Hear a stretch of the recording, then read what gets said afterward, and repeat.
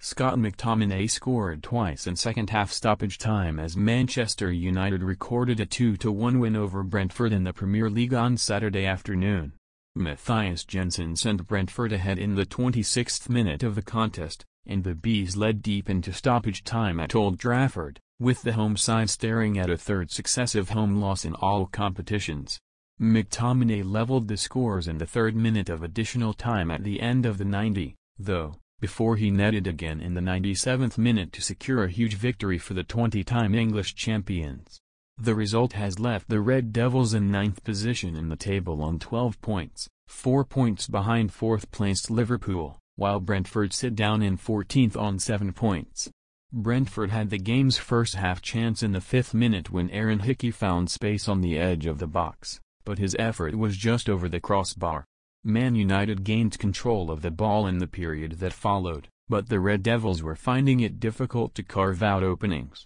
with Rasmus Højlund struggling for support. Brentford made the breakthrough in the 26th minute of the contest, and it was another poor goal to concede from Man United's point of view, as Yoane Wissa was allowed to drive into the box before rebounding the ball off Victor Lindelof, and it then fell for Jensen, who found a route into the back of the net. Andre Onana was again beaten far too easily, with the Man United goalkeeper allowing the ball to go under his grasp despite seemingly being in a position to save it. Marcus Rashford brought a smart save from Brentford goalkeeper Thomas Strakosha in the 37th minute, before Brian Mbeumo curled one just wide of the post on the other end. Wissa headed a Bruno Fernandes free kick over his own crossbar shortly before the interval, before Brentford had the final chance of the first period, with Christopher Ager's header dropping just wide of the post. Substitute Christian Eriksen brought a smart save from Strakosha in the 53rd minute,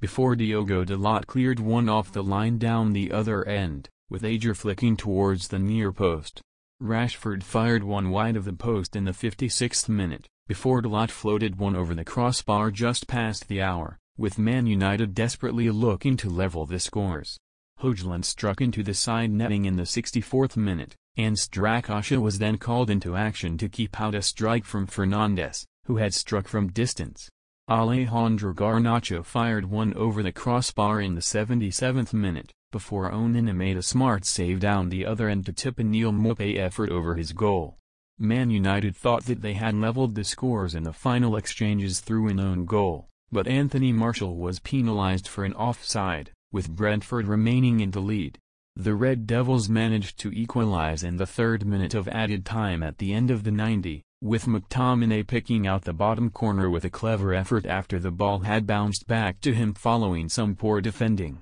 McTominay then won it for the Red Devils in the 97th minute with a powerful header from a Harry Maguire flick, as the pressure was eased on head coach Erik ten Hag courtesy of a huge result, which made it 4 wins and 4 defeats for the club from 8 league games this season.